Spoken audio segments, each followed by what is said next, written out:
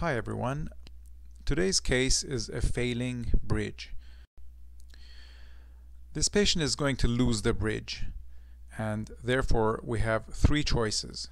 One is to replace the bridge.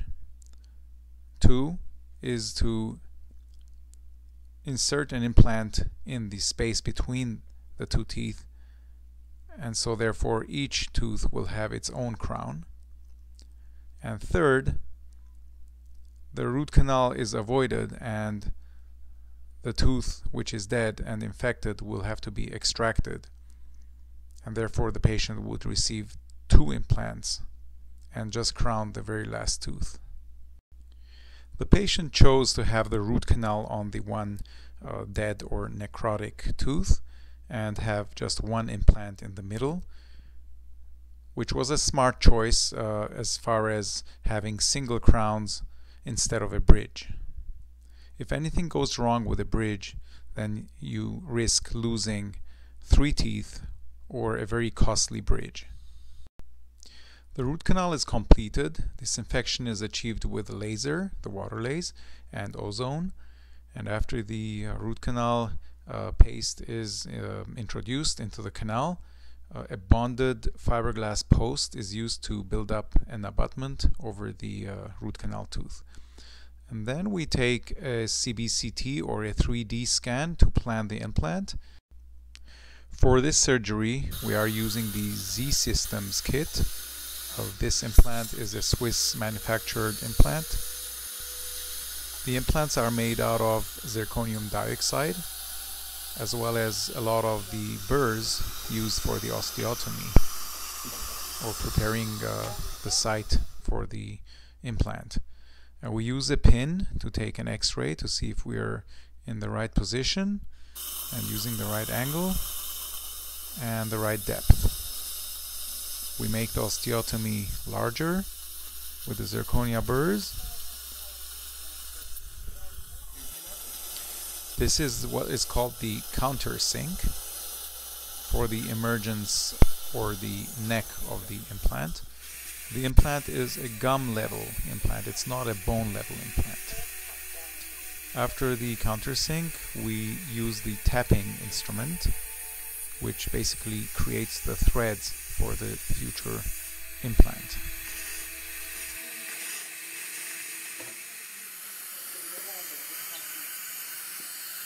Is that the implant? No. The tapper. Z Systems is a fully metal-free ceramic implant, and it is a system where the abutment is cemented into the gum level implant. We call it gum level, however it can go anywhere between 1 and 3 millimeters from the bone, as long as the biological width is preserved.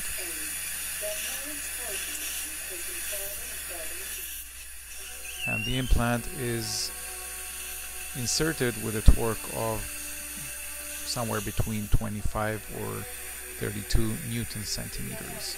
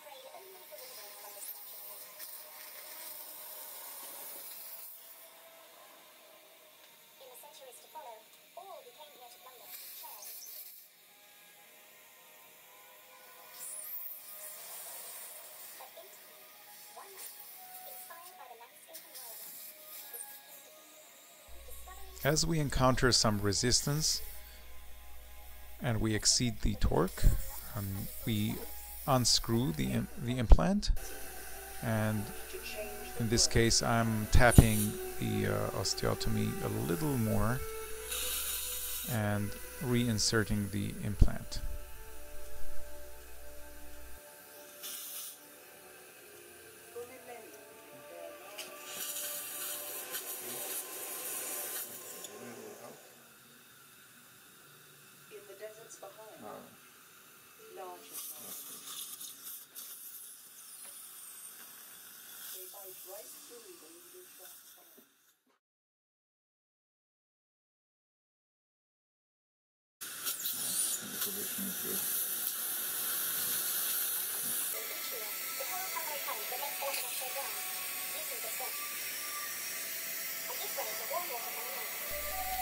I had the option of using a healing cap, but I don't like the idea of the healing cap sticking out too far into the mouth, especially in this case where we will be making a temporary acrylic bridge to protect the implant. The pontic of the bridge should not be touching the implant, but there should be some space under the pontic so that the patient can follow oral hygiene. In this case, after the gums completely healed in approximately 4 to 6 weeks, we could already restore the adjacent teeth with single crowns. In 3 to 4 months, the implant will be restored with its own crown. Okay. So, how did it go today? Excellent. Really minimal pain, hardly any.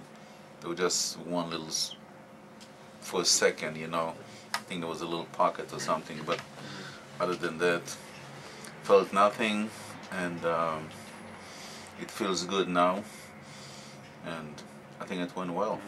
So basically you had a bridge before, and we took off the bridge. There was a lot of decay under the tooth in the front of the bridge, and we didn't want to put a new bridge. So because there wasn't enough support. Yeah, yeah. But you had good bone. Yeah. And this was a very ideal position for a zirconia implant. Right.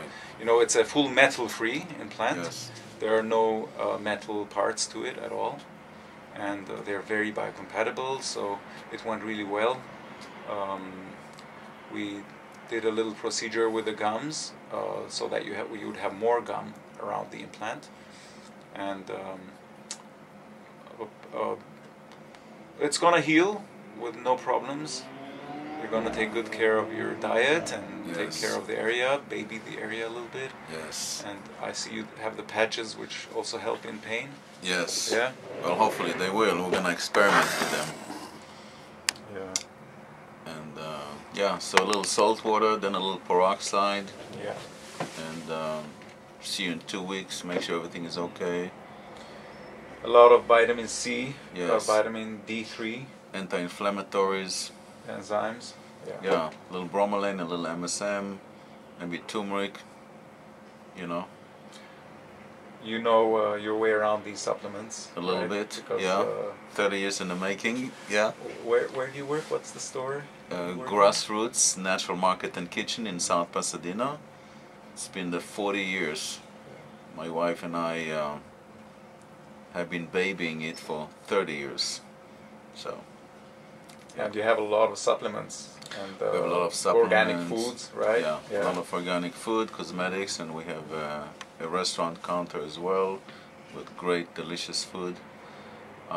Good place to be. In 3 months we're going to prepare the area for the abutment, which will be cemented in the implant, and we will take an impression and make a crown over it. In the meantime, we already have the crowns for the adjacent teeth, which were part of the bridge, but now they're going to get single crowns. So if anything happens to any one of these, you're not going to lose a whole bridge again. I think it's a much more efficient arrangement, and but I think you should have your teeth all your life. Yeah. It went really well. Versus a bridge that lasts maybe 15, 20 years if you're lucky. It's hard to clean under the bridges too, Right. and you Yeah. know, nowadays with implantology advanced so much, and with especially the metal-free implants, I think there's rarely any reason for putting bridges. Yeah. And Bridges thank are- you for your support Yeah. for us and your Yeah. trust and Yes. being such a good patient. Definitely. And, Yeah. all I right, appreciate it. Thank perfect. you. Yeah. 3 months later, the zirconia implant has healed, and as we see, the gums around the implant are perfectly healthy and firm. Our next step is to clean the implant abutment site and cement the abutment. We have to choose between a short, a long, and an angled abutment, depending on the clearance with the opposing teeth. The abutment is cemented after priming both surfaces with a zirconia primer. We use a composite-based cement, which is a dual cure cement, Reliax Unisem or Panavia SA are good ones, but any one of those in the same class can be used as well. Next, we sculpt the gums around the implant and give it shape and expose the margins before the impression is taken or a CEREC scan is made. We use the Waterlaze I+ at the hard tissue setting at a higher frequency and lower energy setting. So this gives us a perfect cut with no charring at all. And as you see here, there's a nice funnel shape and emergence pattern. Prior to taking an impression, the abutment and the margins can be ground. We use a fine red striped diamond burr. When we are prepping the zirconia abutment and the margins, we have to make sure that we use very gentle strokes and a lot of water. We also have to pay attention to putting some anti-rotation bevels.